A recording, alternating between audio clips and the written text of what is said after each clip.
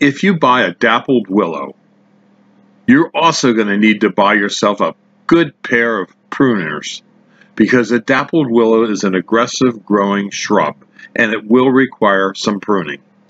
The dappled willow can grow to be 20 to 25 feet tall, so pruners are in order. You need them. The dappled willow can grow under the canopy of other trees in shade and places where there are evergreens as well. So the dappled willow can find many uses in your landscape. It'll grow in USDA zones 4 to 9, so it's a very cold, hardy, tolerant plant. It's easy to grow. You can start cuttings in water, or you can buy a plant. At Highland Hill Farm, we sell dappled willows in pots, and we have them available at our Route 313 Fountainville location. You can call us for dappled willows at 215-651-8329.